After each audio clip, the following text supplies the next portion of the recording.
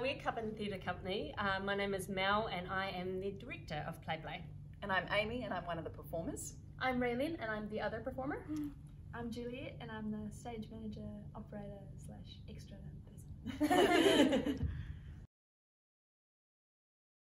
It's incredible. All of us on the first day just sort of took a moment to kind of embrace the fact that we're back in the rehearsal room, and not only that, but we're rehearsing a show that involves us kind of crawling all over each other. And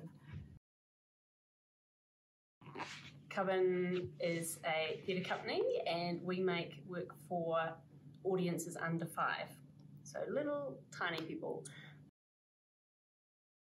I would say for me, our audience, so each time we do the show, within a season or making a different show, seeing what they connect with. 2020 has been a crazy year for everyone, especially children.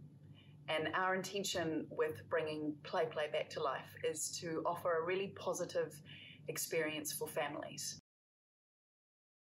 Babies are born without kneecaps, so that when they're first learning to walk and they tumble around, they're not like, ow, my knees. So they don't have to wear knee pads. knees.